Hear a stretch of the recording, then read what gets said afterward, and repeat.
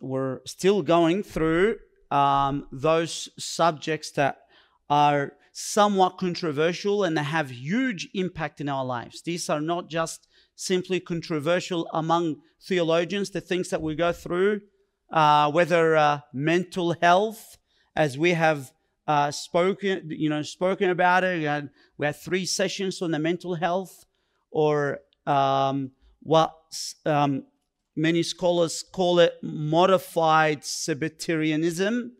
We'll tell you about that in a minute, what this means. Or later on, we'll do other studies that have, though they are very controversial, but have huge impact in our lives, very relevant. Courting, what does that entail? And we have many parents that have young kids that in a matter of few years, they will find themselves wanting to know, well, how do I do it right? What is a biblical model? So I want to talk to you, brothers and sisters, and about this subject. And also I want to talk about teenage parenting. Again, I want to resurrect that. And I spoke about it years ago, but I do want to share with you how I personally reformed my parenting and how you may too. And I want to share with you from the scripture the things that we have to watch out for in the post-COVID culture we live in. Okay? So they are controversial, but very relevant. Now, Sabbatarianism is something to do with which command? The 4th command. I'm just going to have a very quick overview of what I spoke about last week.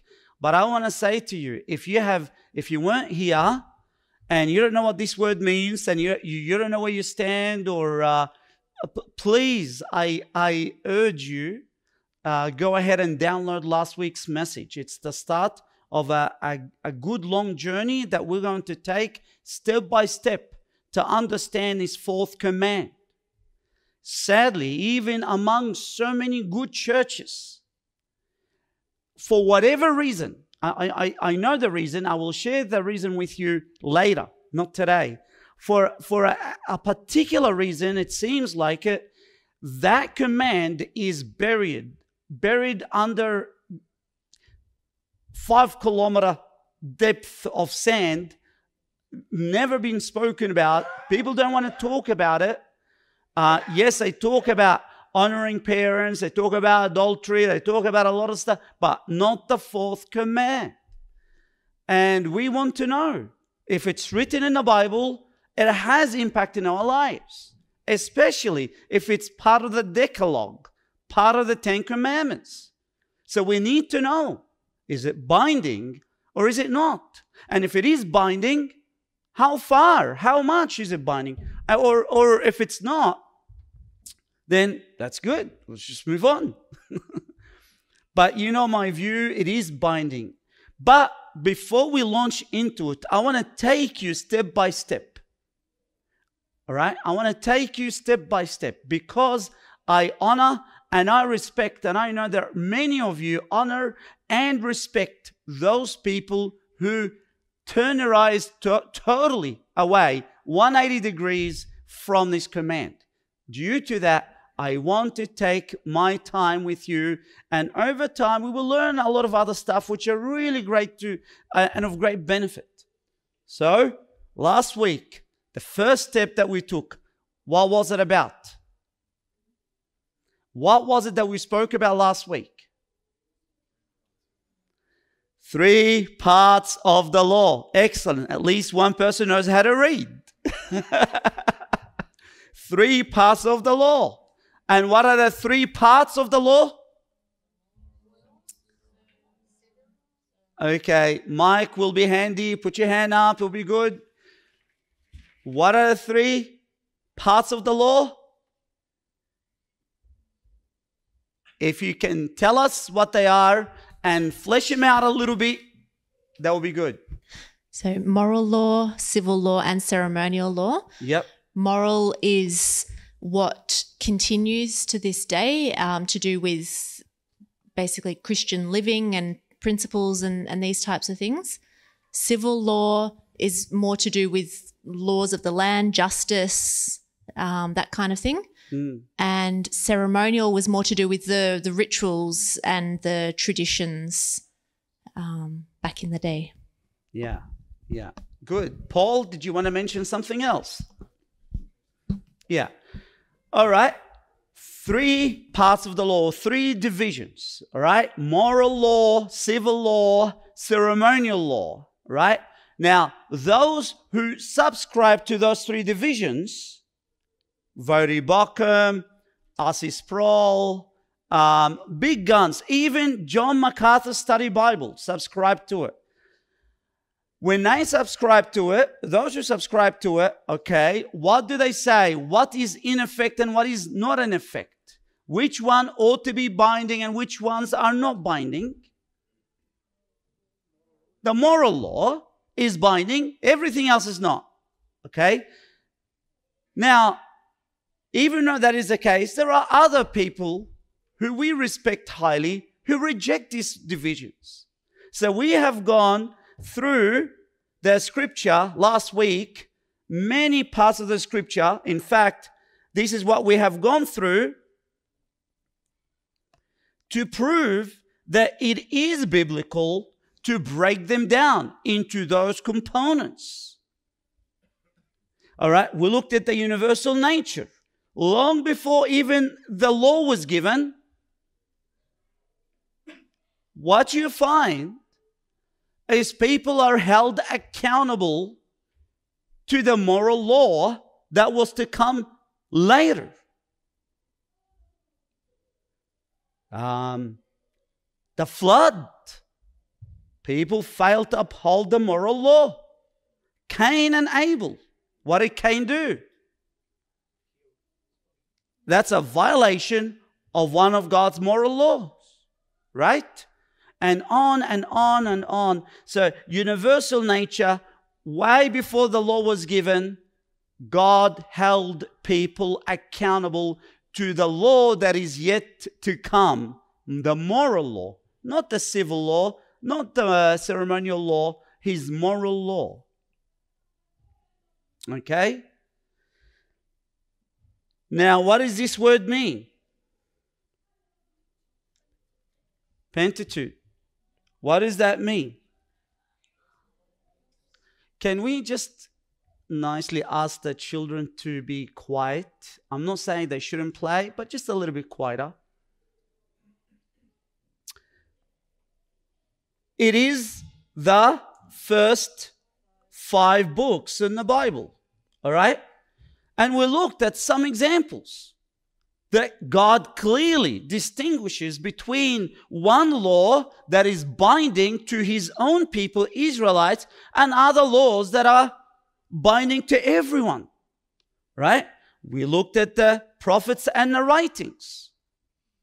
And how did that division show itself in this section of the Bible? How?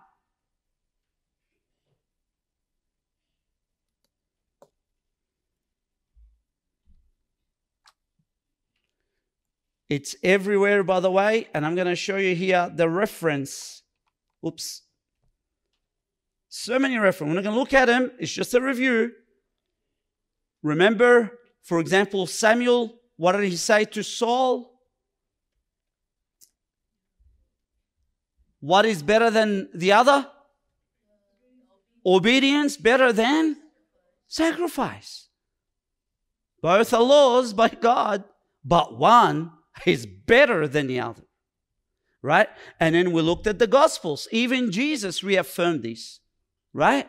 And one of the things that Jesus said to clearly show that there are distinctions between moral and ceremonial. What did he say?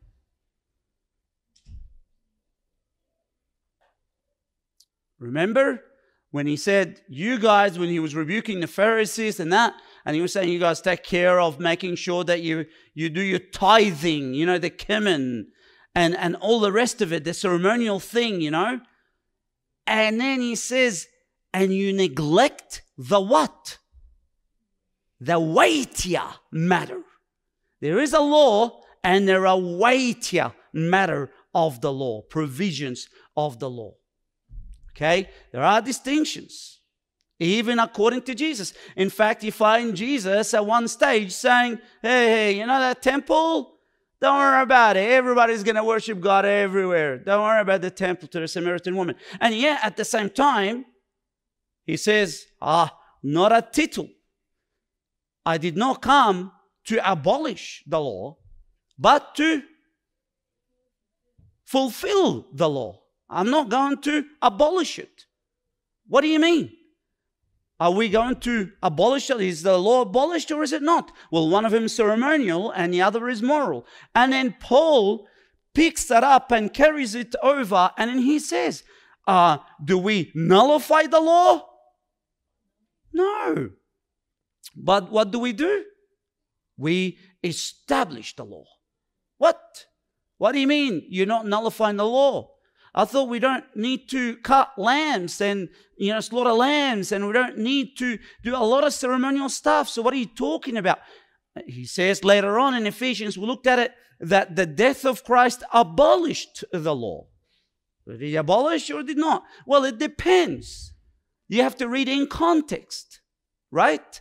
If he's talking about ceremonial law, it is abolished. If he's talking about the moral law, we know it's been established. All right. Finally, today, number six, before we move on to another section. Again, I'm building up my case little by little to help us understand that the fourth command is binding, and we want to see how far it is binding and what does it mean and what are the implications for us as members of Saving Grace Bible Church, or any Christian, or even unbelievers for that matter.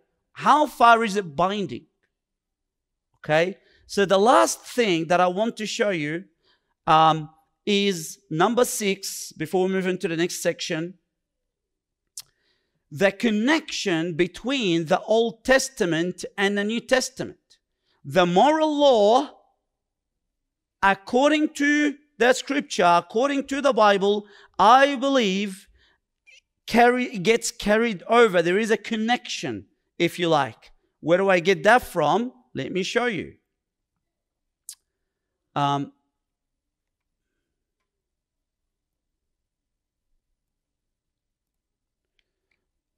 Look what God says about the new covenant. By the way, hands up if you were not here last week and you never heard of those 3 divisions. Okay. You need to download the message. So I'm going through it really quick, but basically those opponents to this view, they say, look, what we do is we scrape everything that is written in the Old Testament. Don't worry about it. It's only what is given to us in the New Testament we submit to. Anything the Old Testament says about the laws, we reject. That's what they say. And I had lots of discussions with them about this. It is absurd given all those passages that we spoke about. And this is the final one that I want to show you before I look at something else even more specific. Look what God says about the new covenant. This is specifically directly about the new covenant. Look what he says. But this is the covenant. Which covenant? The new covenant, not the old covenant. This is the covenant which I will make. So that's Jeremiah. He's prophesying about the future covenant. I will make with the house of Israel after those days, declares the Lord. Then he says something interesting. He says, I will put what? My law within them, and on their heart I will write it. And I will be their God, and they shall be my people. We know that this passage is being repeated over and over in the New Testament. But God says here, he will put what? My law. What is God's law that he said he will write in their hearts? Let me ask you, even in a more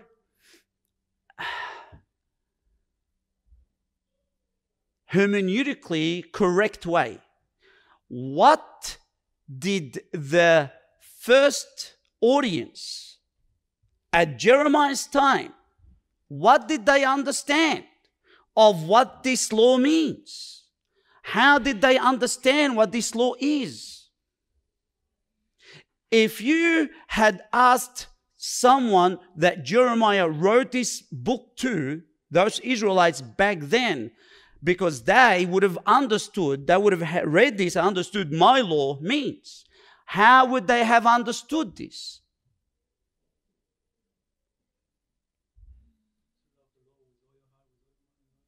What is my law? Would they, did God write his ceremonial law in our hearts in a new covenant? Of course not. That's absurd. Did God write the civil law? No. Well, what sort of, there's got to be some law that he wrote. It is the moral law. There is a division between moral, civil, and ceremonial. And what God wrote in the new covenant, what God carried over into the new covenant, is the moral law. Right? That's the only way you can understand this. More specifically, what this law is, I believe, all right? So now I believe, having done what I did last week and this quick review with the addition of the 6th point, I have established my point that there is division between moral law of God that is universal, that never changes, right? And there's ceremonial and civil. And the second thing that has been established is that this moral law, since it is universal, guess what happens to the new covenant? It gets carried over. Doesn't change, right? Doesn't get revoked, gets carried over. But I'm going to be even more specific. Because guess the summation, the summary of the moral law is. Well, that's good. That's a total summation. That's very good. But even that to be unpacked, I believe it's the 10 Commandments. When we talk about the law, the moral law, God brought those amazing laws that he gave, all those commandments, and he reduced them and summarized them into 10. Into 10 commandments. And that also can be referred to, the 10 commandments can be referred to and is referred to as the law. And when it's referred to as the law, it's actually referred to as the, which type of law? Moral law. Okay, the 10 commandments together is a summary of the moral law of God. How do we know this? Where do we get this from? Remember, does anybody want to have an answer to this, by the way? Where do we get that the 10 Commandments together is a summary of the moral law of God? Yes? Mela? Is that hands up? No? You're scratching your hair. Where do we get this?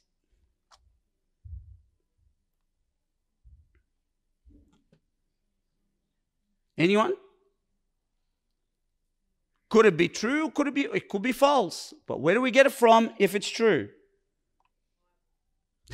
Praise God for the Bible. All right. Exodus, we'll talk about the 10 Commandments. Well, I'm assuming here that everybody knows what the 10 Commandments are, okay? I'm assuming I'm not talking to someone who's only just been born again yesterday or 2 days ago off the street. Okay?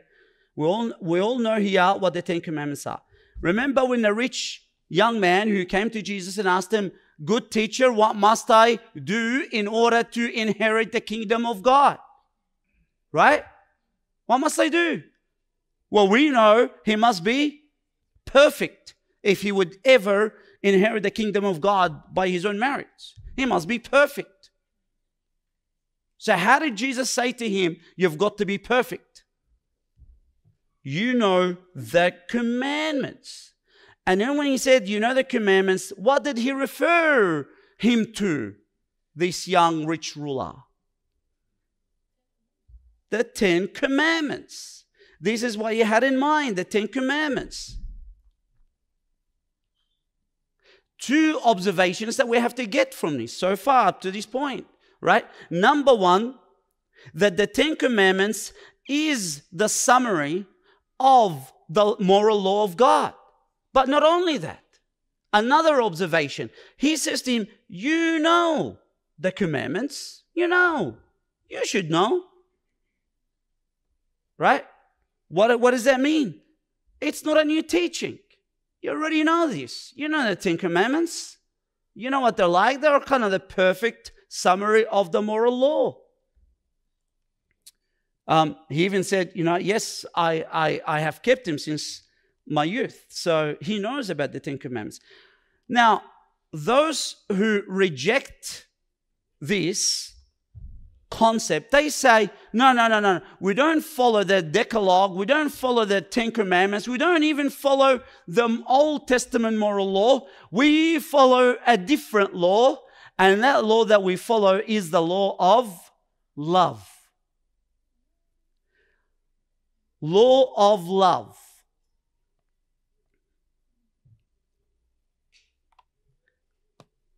The 10 Commandments are the summation of the law of love. So we're not in dispute that we ought to be following the law of love. But guess what? The law of love is directly connected to the 10 Commandments. Look what it says here in Romans 13, verse 8. "Owe nothing to anyone except to love one another." Love, okay? Well, for he who loves his neighbor has fulfilled the law. That's the moral law, right? Our moral law in the New Testament is the law of love. Do we agree or not agree? We agree, right? And then he says, "For this." For. What does that mean? For. He builds a connection. And he says, this supports that. Because of this, therefore, we have the law of love. And what is this that he appealed to in order to conclude we ought to follow the law of love? What does he appeal to? For this. All right? By the way, he doesn't say for these, but for this. It's a block. Right? For this, you shall not commit adultery, you shall not murder, you shall not steal, you shall not covet. And if there's any other commandment, which is the rest of the 10 Commandments, it is summed up in this saying, you shall love your neighbor as yourself. Because the 10 Commandments are summed up in you shall love your neighbor as yourself. If you want to love, if you want to follow the law of love, what do you have to obey? The commandments. Love does no wrong to a neighbor. Therefore, love is the fulfillment of the law. And what he refers to as the law, obviously, in the mind of Paul, is the 10 Commandments. Yes? Mike. In both examples, the reference is only for the second 5 commandments, which is the relationship between men. Yeah. However, keep the Sabbath is in the first 5. Yeah. So this love one another. Yeah, that's the relationship between. Yes. Has he disputed and said, well, obviously in that context you have Romans 13. What is it about? It's about loving who? Yeah? Loving the brethren, right? You with me? Tracking with me? If you want to go there for. And we're going to pick up a few other things.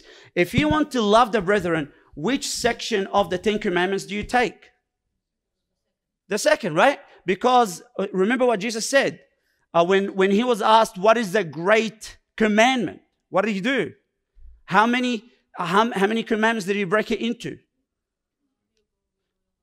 Loving God, vertical, and loving horizontal, right? And we know that that's the Ten Commandment broken that way. The first 4 is related to God. And the second 6, the last 6 related to people, right? So if I want to tell you, sum up for me love for people, what would you refer me to? And if I would say to you, following the same logical flow, sum up for me love for God, what would you refer to? The first 4. He never violates this, right? We'll look into this even when we come later on and talk about it. In fact, let's just look at it now.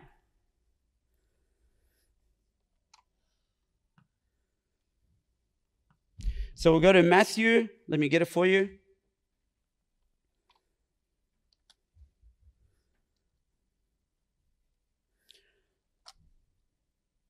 Matthew 22 from 36 to 40.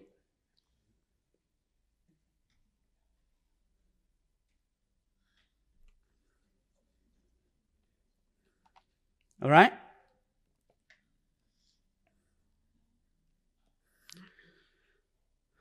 Some scribe asking Jesus, "Teacher, which is the great commandment in the law?" Jesus said to him, "You shall love the Lord your God with all your heart, with all your soul, and with all your mind. This is the great and foremost commandment. And the second is like it, you shall love your neighbor as yourself." Right? The second part, how do you break it? In the mind of that scribe, in the mind of the Jews, in the mind of those people that Jesus spoke to and his disciples all around him, how do you love your neighbor? No-brainer, right? We just referred to, we said. So also, by the same token, if that's the case, in the mind of the Jews and the scribe and the Pharisees and his own disciples, Jesus' disciples, when you want to flesh out the love for God, what would they say to you? Well, if loving your neighbor is the last 6 commandments, then they would have in their mind to love God is the first 4. And no one would ever dispute that. No one. For thousands of years. No one would say, no. The first command, yes. Second command, yes. Third command, yes. But the 4th, no. No one would ever dispute that. Right? All right. Let's move on. Again, we're looking at the 10 Commandments here.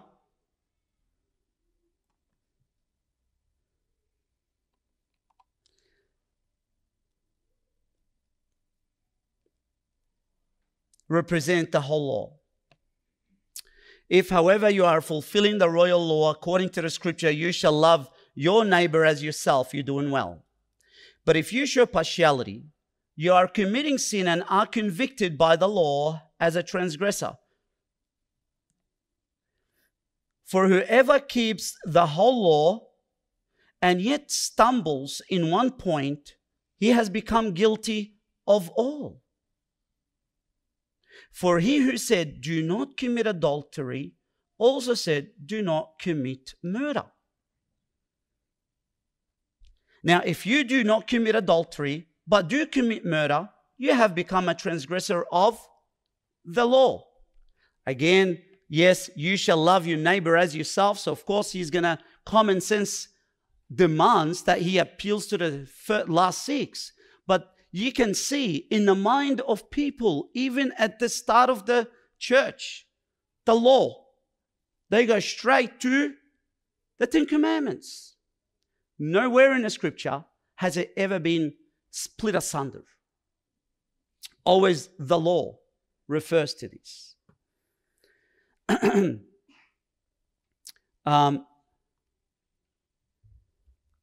Here is another lengthy one, and I thought I bring this because Mark asked me, Mark Sidham asked me, can we find out that when Paul said about establishing the law, that he actually refers to the moral law? So, look at this.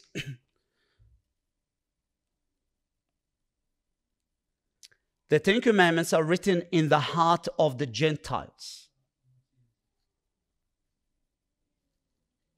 I don't know what that means. Do I have to? It's a bit slow. All right, we have to do the old-fashioned. So I don't know why it's not here. So I've got it here in front of me. Maybe. Romans 2, and we'll read from 14 to 23.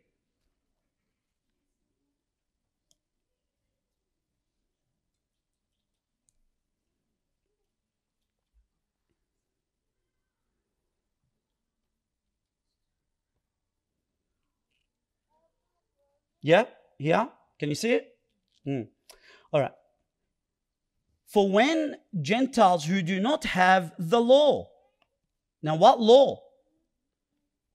Do instinctively the things of the law.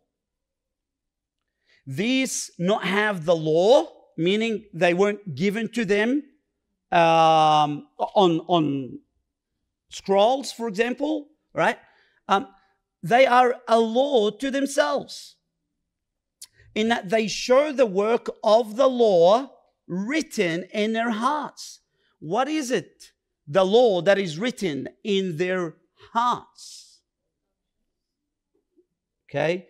Their conscience. So it's not the new heart that we receive, of course, and we're talking about the conscience here. Bearing witness, and their thoughts alternately accusing or else defending them, on the day when, according to my gospel, God will judge the secrets of men through Christ Jesus. So basically it says that God will judge the Gentiles according to what?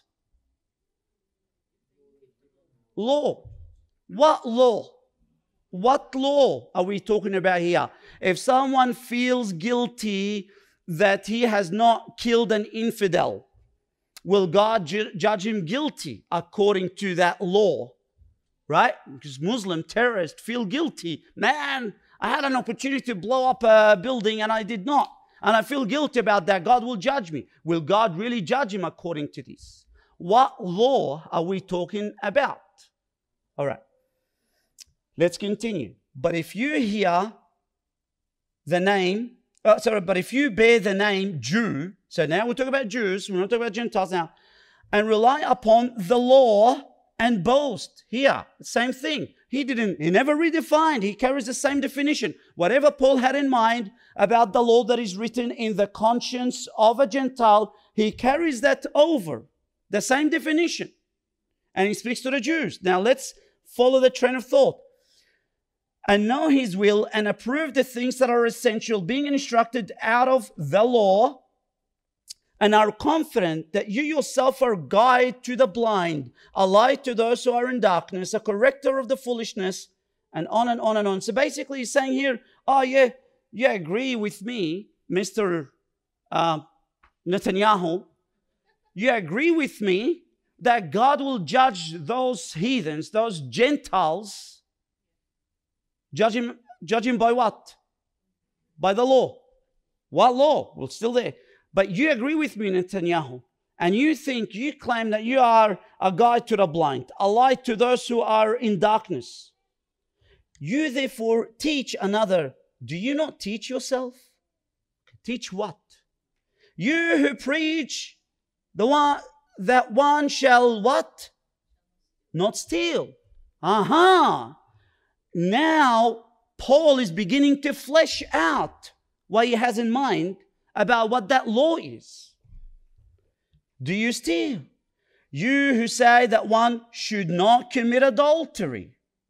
Do you commit adultery? You who abhor idols.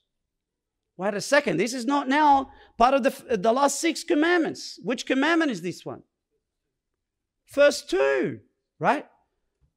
Do you rob temples? So what law did he have in mind by which God will judge the Gentiles? Hasn't changed. You pick that definition and you bring it all the way up, and you know what law he's talking about here. That's the law that is getting established. As you read, by the way, that's in Romans 3.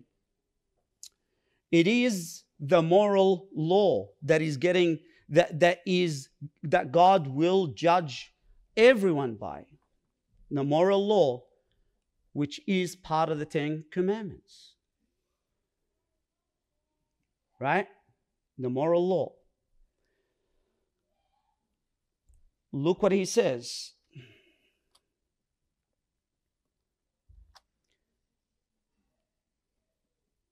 The 4th commandment are authoritative. What do I mean by that? Look what he says here.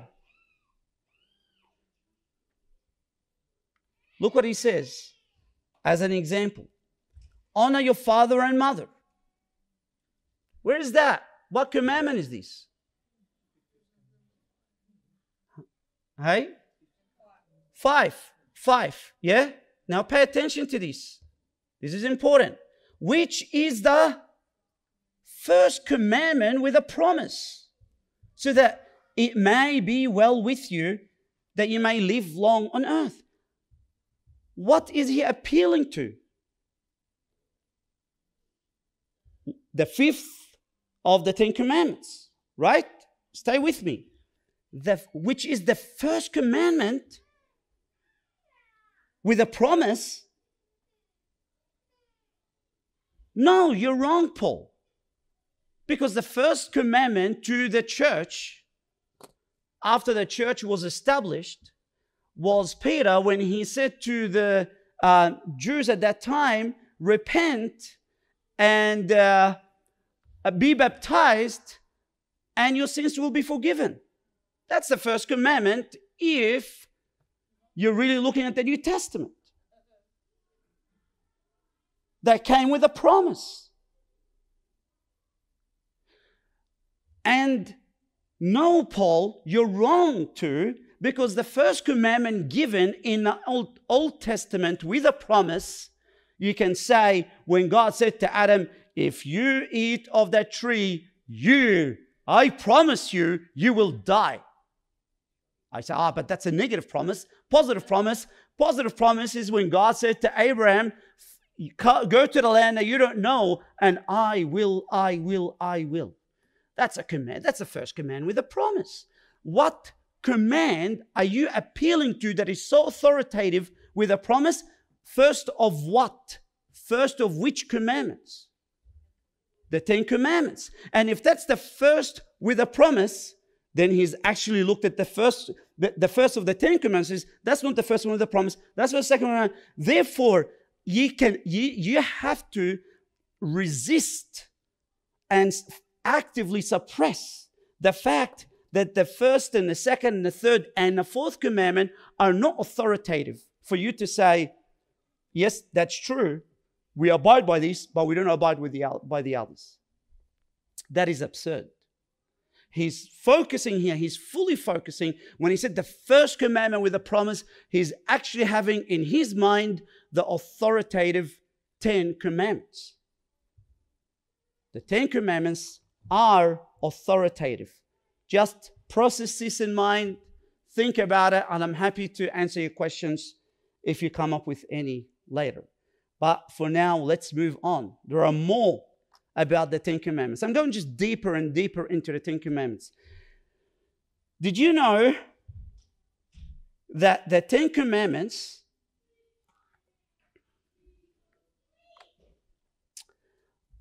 are the only commandments really spoken directly by God.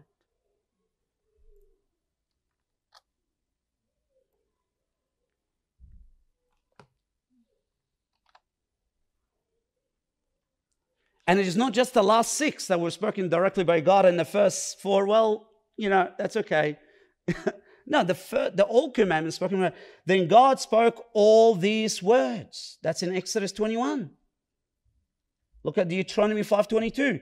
These words the Lord spoke to all your assembly at the mountain from the midst of the fire, of the cloud, and of the thick gloom, with a great voice. And he added no more. He wrote them on the tablets of stone and gave them to me. God would speak to Israelites normally through whom? Prophets. And in that time, who did he use to speak through? Moses. Right? Moses to Aaron and Aaron to the Israelites. This is the norm. This is the pattern. And then God comes and he says, no, I will not let you say these words. I will say it to all of them directly. We're still building up. We're still building up. Did you know these are the only commandments, obviously, written on stones, tablets of stone, on stones. Now the Lord said to Moses, come up to me on the mountain and remain there. I will give you the stone of tablets with the law and the commandments which I have written for their instructions. They're written on stones. I'll come back to this in a minute. Did you know that these are the only commandments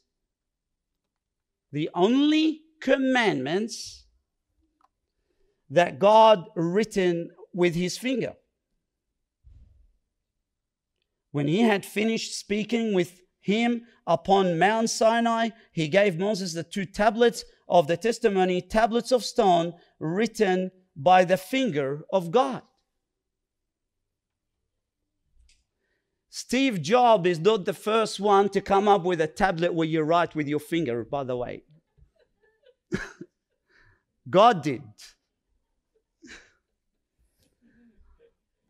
God did. God was not satisfied that he said him directly to people as though that is not enough.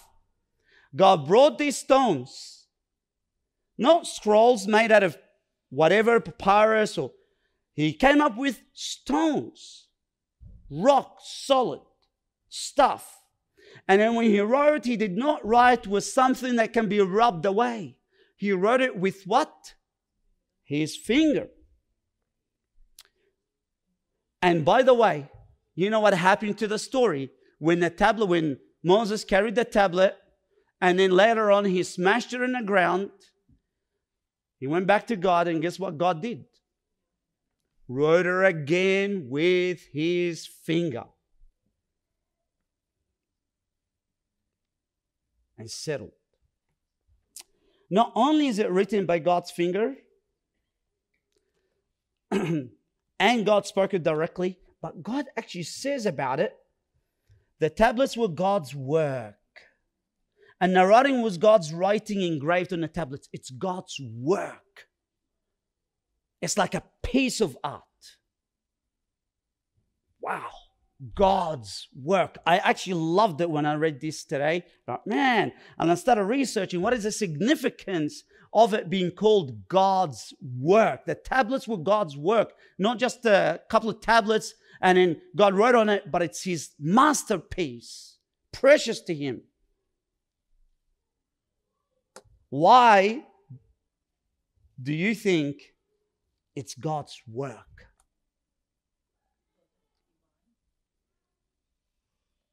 Divine, okay. Why? Why do you think the scripture calls it God's work? And we'll finish with this today.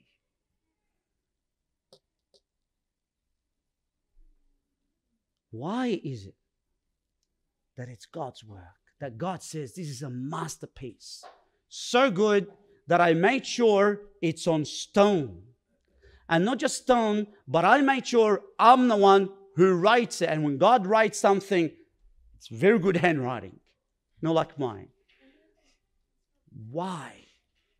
And once God writes it, you know it's going to stay. Yep. Because it reveals God's character.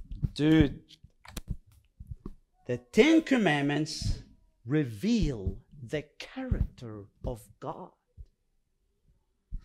They do. They reveal the character of God. That's why it's God's work. It's precious to God. Because they reveal to us who God is and what God does.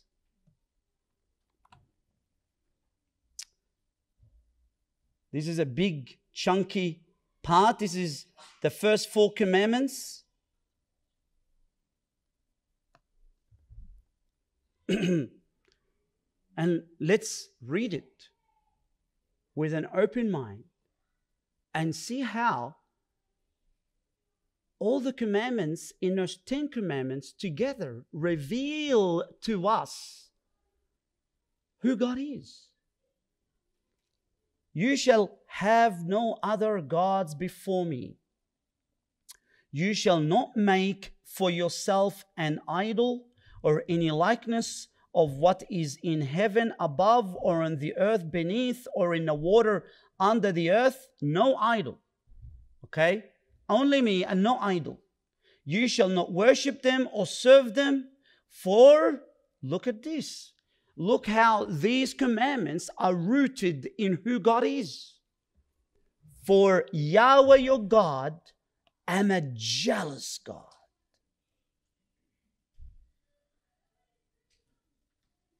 Visiting the iniquity of the fathers on the children, on the third and on the fourth generations of those who hate me, by showing loving kindness to thousands, to those who love me and keep my commandments.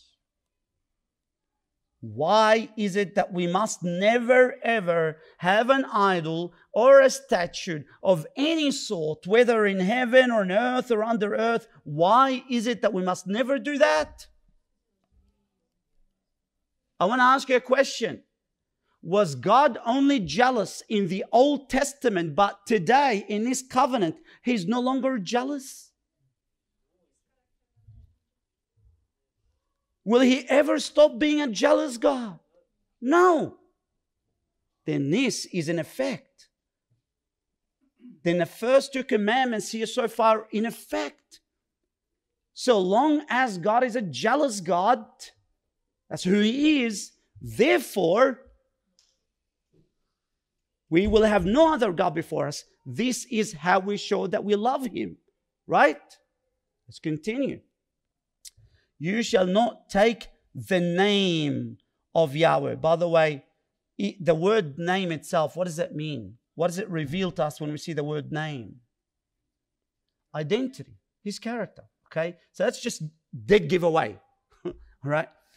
You shall not take the name of Yahweh your God in vain. Yahweh will not leave him unpunished who takes His name in vain. The name of God, the scripture says, is holy. Holy is His name. It's a character of God. That's who God is. He is holy. How can I take something so sacred, so holy, of someone that is infinitely lovely, and I drag it through the mud by using it and abusing it? When is it that it's okay for me to take God's name in vain? Never. Why? Because it's rooted in what? In His own name. His own holiness demands that I must always, all the time, honor His name and never take it in vain, right? This is also an aspect of or way that I would express that I love God. I love him by not worshiping any other God before me. I love him by not having any idol before me. He's a jealous God. But he's also a holy God. So I must never, ever take his name in vain. And he continues on. He says, 6 days you shall labor. And by the way, we haven't really begun yet hammering that Sabbath. But just for now, and we'll finish it with this. 6 days you shall labor and do all your work, but the seventh day is a Sabbath of Yahweh, your God. In it you shall not do any work, you or your son or your daughter, your male or your female servant or female servant, or your cattle or your sojourner who stays with you. For in 6 days Yahweh made the heavens and the earth, the sea and all that is in them, and rested on the seventh day. Therefore Yahweh blessed the Sabbath day and made it holy. Wait a second. Couple of things. Remember last week? How did the Pentateuch distinguish between something that is ceremonial and something else that is moral? Remember when we talked about having sex with animals versus eating particular kind of food? What was the distinction? How did we draw the conclusion this is moral and the other one is ceremonial?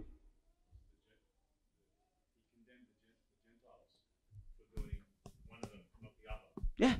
He says this. Remember, let me bring it to your attention again. For the food that is, you should eat it. He said, you must not eat that particular food. But what can you do?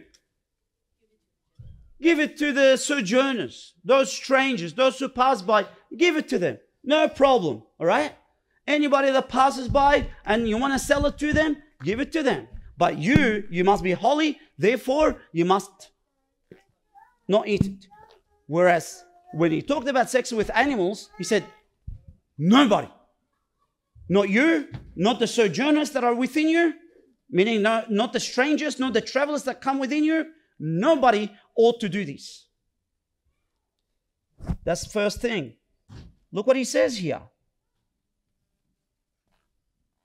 The seventh day is Sabbath of Yahweh your God. In it you shall not do any work. You or your son, your daughter, your male, your female, servant or cattle, or your sojourner who stays with you. That's just giveaway. But not only that, again, going back to revealing the character of God. For in 6 days, Yahweh did what? Made the heavens and the earth. So what's the connection between keeping the Sabbath and the reason why we ought to keep the Sabbath? The first two, God says, I'm a jealous God. That's why you got to do what you have to do. Then the next one, because of my name, I'm holy. That's why you got to make sure you don't take my name in vain. And in that commandment, he says, you got to do it because I created. I did this. The commandments are rooted in God, who God is and what God does. What does this mean? That God made the heaven and earth. By the way, that is set on stone, right? Because you can't go back and change your past. And by the way, he did this not just for the Israelites. He did this for whom? Everyone, right? So it's a universal act of God. It's a universal act of God that is set on stone long before even the Mosaic covenant was established. Just like his jealousy was set in stone long before the Mosaic covenant was established.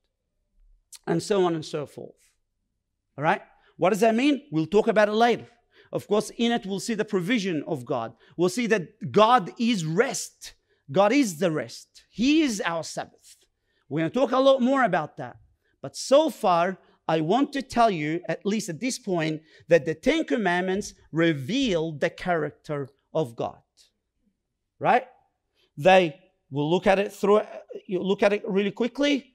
The Ten Commandments are the law of love. The Ten Commandments represent the whole law. The Ten Commandments are written in the heart of the Gentiles. The Ten Commandments are authoritative. The Ten Commandments are the only commandments directly spoken by God. They're the only commandments written in stone by the finger of God, and they are called God's work. And finally, the Ten Commandments reveal the character of God. Why would we dismantle it? Why would we do that?